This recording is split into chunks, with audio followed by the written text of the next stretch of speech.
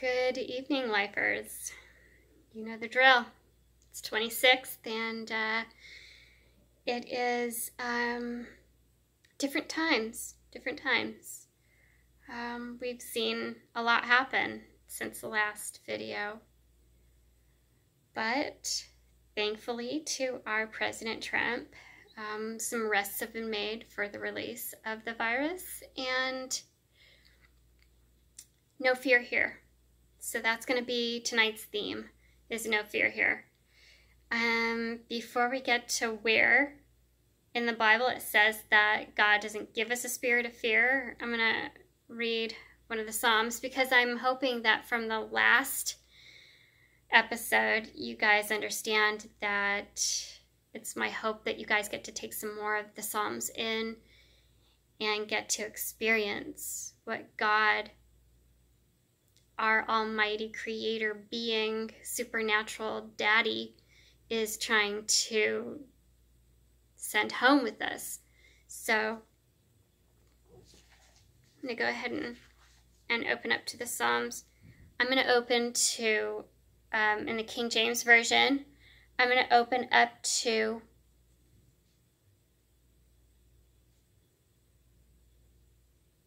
Psalm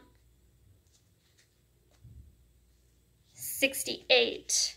I'm going to start with the first verse, and I'm only going to try to read at least 8 to 10 of these verses, but I want you to actually, on your own time, for your own homework, is dive into Psalm 68 and quite a few of the other ones. I don't want you to just center what you're thinking and feeling about what's going on in the world, about our losses and our gains, because there are some gains.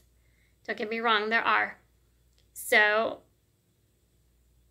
let's think about, we don't have the ability to really let fear sink into us because we don't need to have that. God didn't give us that. Psalm 68, starting from verse 1. Let God arise, let his enemies be scattered. Let them also that hate him flee before him. As smoke is driven away, so drive them away. As wax melteth before fire, so let the wicked perish at the presence of God. But let the righteous be glad, let them rejoice before God. Yes, let them exceedingly rejoice.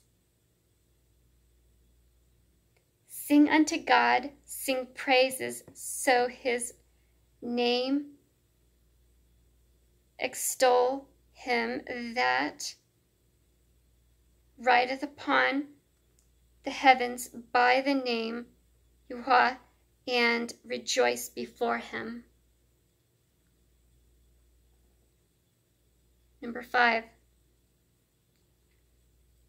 A father of the fatherless and a judge of the widows is God in his holy invitation.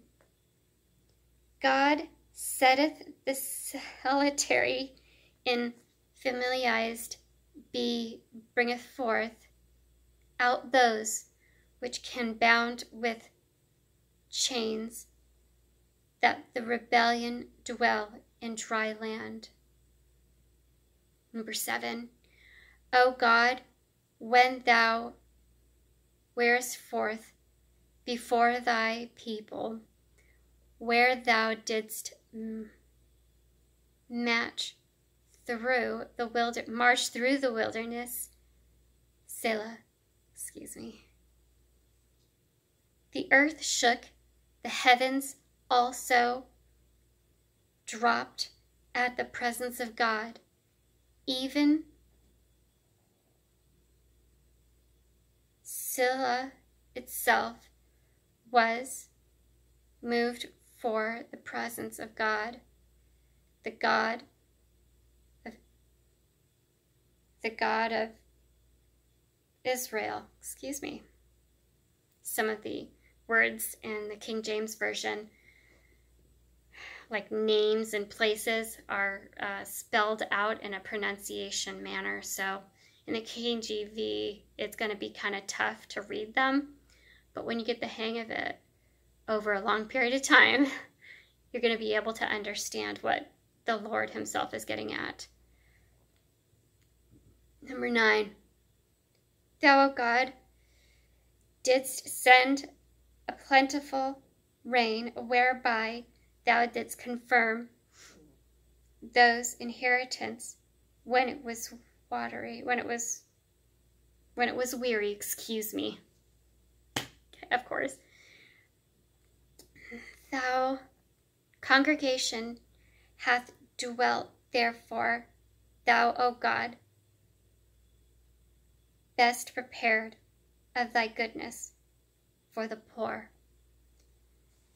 In all essence, God wants us to understand that he has revealed that he is there in times of our pain, yet his timing is nothing like ours. We want things to happen in a second. God sees things over long, stretched out periods of time. And therefore, we get to, as his chosen people, learn to have his understanding through waiting, through struggle, through trial and tribulation, through joy and suffering. With that note, I'm going to go ahead and, as I said before, I want you to turn to 2 Timothy in your New Testament part of your Bible. And I want you to look at chapter 1, and I want you to go down to verse 7. For God hath not given us the spirit of fear, but of power, and of love, and of sound mind.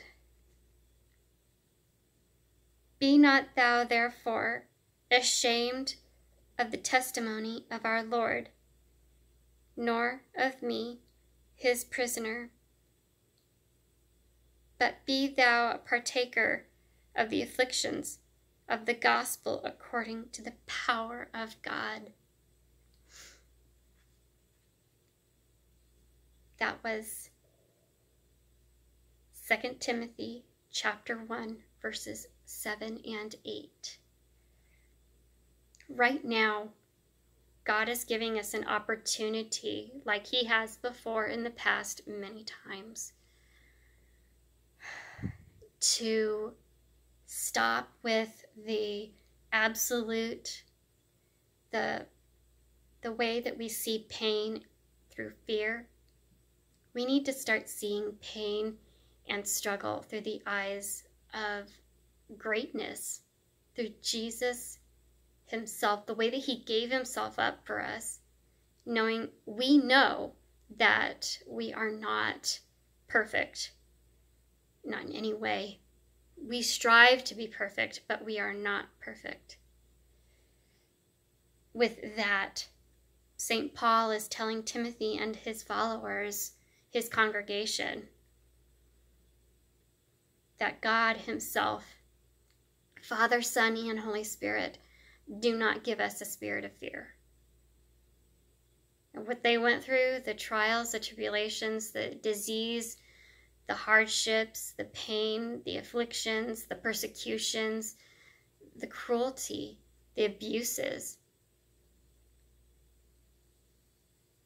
With all of that set against them, surely if they, in their time, could come out, whether here on earth or in heaven,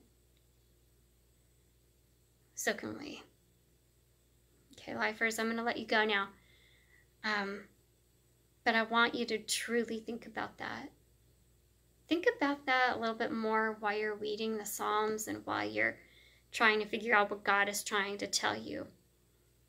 Ask the Holy Spirit to come down upon you and guide you through this. This is not an easy time for anyone, but I do know that no matter where you are in the world and what you're struggling with, whether it's this virus, whether it's a loss due to this virus, whether it's a loss due to something else, much more heinous even, I want you to look at the Bible first. I want you to look at what God has in truth been telling us for centuries, for millennia. I don't want you to necessarily just listen to me. I want you to really, truly first listen to the Lord. I love you guys. Take it easy. And no fear here. And not there either. Not with you. Hugs.